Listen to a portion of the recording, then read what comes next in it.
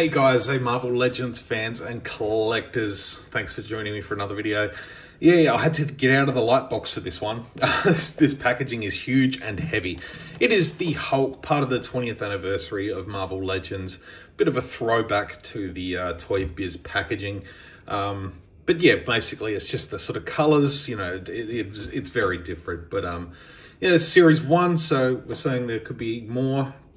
There's also Captain America, Iron Man, and recently Toad, which is an interesting one to include with Cap, Tony, and Hulk here.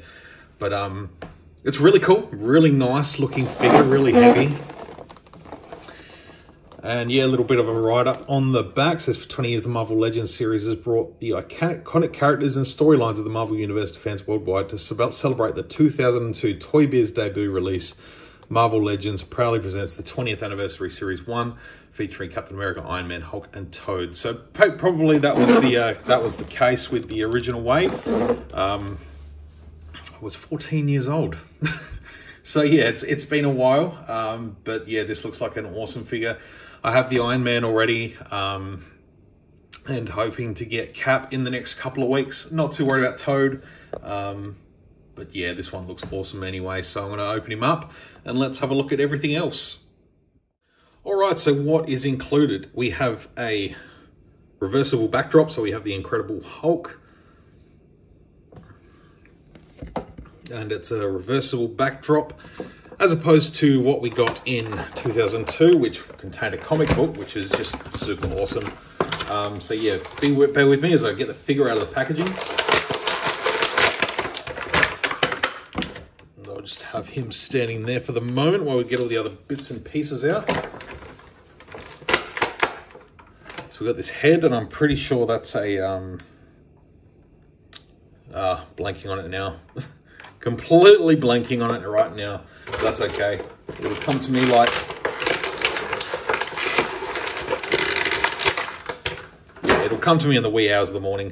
We do have a slightly less angry but still grumpy Hulk head, which is cool. So they look great. I like the more sort of angry Hulk, but we'll take a look. We do have this display stand with a couple of pegs on it. Marvel Legends, really nice. The backdrop will slot in that nicely. I know that because the Iron Man one had the same thing. And we have another base here, which is just fantastic. Wasn't expecting this. I don't know if I realized this was part of it. I didn't really look too closely, to be honest. But that's freaking cool. That's really cool. I like that. I like the blast of energy that's coming out of there. That looks fantastic. Couple of pegs. Yeah, that's really, really cool. I dig that a lot. And naturally, he has a couple of fists as well, which, you know, you can't have Hulk without fists. They've both got the wrist articulation there, which is good. So let's take a look at Hulk and get that out of the way so we could focus on the man himself. So yeah, really nicely colored, I find. Just, you know, I haven't had, this is my first sort of comic book style Hulk figure. I've had a couple of the MCU ones in the past, and quite often they've just been a pretty sort of flat green color. They sort of pick a skin tone and just sort of go with it. This one's got sort of nice sort of darker undershades, and sort of on the raised surfaces, like his pecs and up on his arms there, it's sort of a more brighter green, I guess. Just gives a little bit of definition and shadow to, you know, those lower surfaces. I think that looks really nice. Actually, the head.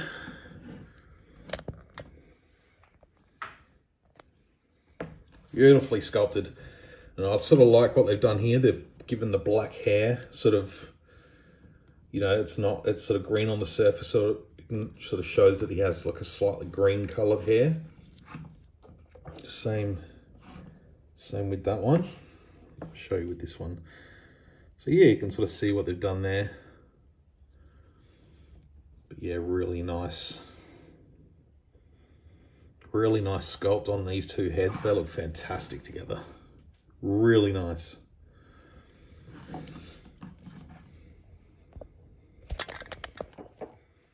So articulation's pretty damn good. I do wish the arms could come forward a little bit more. Like if you could get him to do his big Hulk clap, that would be awesome. But you know, then you sacrifice a lot of the sculpt. I suppose the back does have a couple of joints that allow those arms to sort of swing right back. So you know, if he's jumping or you know screaming like so, that looks pretty cool. So I appreciate that. But yeah, if the arms were able to come forward just a little bit more, that'd be great, but not a big deal. He's got that sort of upper torso joint there above his 6-8 pack. So yeah, getting good range of movement. There's the swivel there, which, you know, if you got this, I don't know if you really need that, but just because of the way it sort of looks, but that's fine. The pants themselves look good. This sort of rips and tears. In fact, these are sort of sculpted in a separate plastic over the top of the calves, the shins. That's cool. I like that. These big old feet. They are huge. And the sculpt of the hands is nice too. I like that. They look good. I know in some of the pictures it shows that. I was thinking, is it an aimbot? No, but I don't think it is. I feel like it was, yeah. I'm only saying that because it's yellow, but it's, I don't know, it's not. I can't remember. Looks like one of the, I don't know, they did a bath of a shield bot years ago. Kind of reminds me of that. Just in a different color. Who knows? I'm not a Marvel expert. So I'm just going to change the hands over off screen.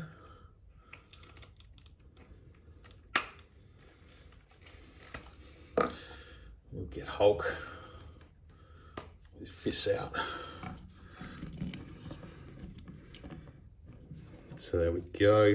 With his fisted hands, they look good. Give the head a swap too, just so we can see what he looks like with the other head. Nice tight fit.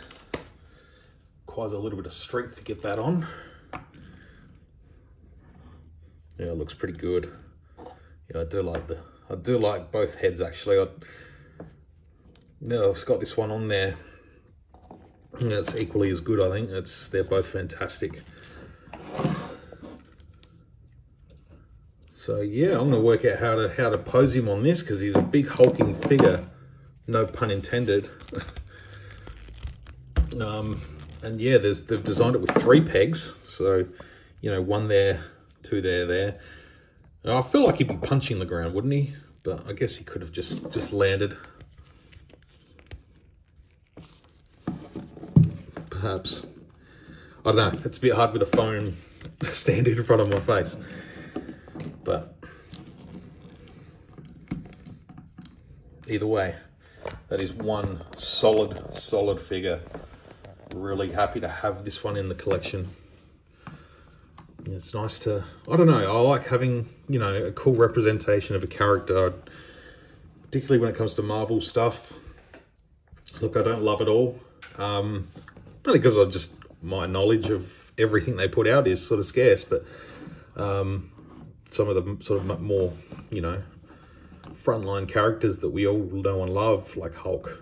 You know, it's cool to have a sort of comic adaptation of his character in figure form. And yeah, it's a heavy figure. It's heavy. You've had some big figs like this before. A lot of them are very hollow, but this one is you know, there's a lot of bulk here, particularly in those arm joints. But yeah, it's cool. Very nice. So yeah, there's my review. Again, choices of stands. You know, he's going to completely cover that, so there's no point in having a backdrop. But, you know, I love that they've included this. This is just fantastic. It's a nice, heavy set piece, which is great. It does have a couple of peg holes there, so I'm going to have a little play around with this off camera. and see how I can get him. Maybe look around, see what some other toy photographers have done. Because yeah, it's a cool base. I'd hate to waste it. But yeah, thanks for watching, everyone. I hope you enjoyed it. Let me know what you think, thoughts, feelings. Let me know if you enjoy the Marvel figures. I'm enjoying doing reviews and talking about them. Just sort of breaks up from the Star Wars when there isn't much going on. Because with the Star Wars figures, I've literally just reviewed almost everything that's just come out in the last few weeks. So it's cool to break it up with some Marvel stuff. Let me know if you're cool and you want to see more. That'd be awesome. And I'll catch you on the next one.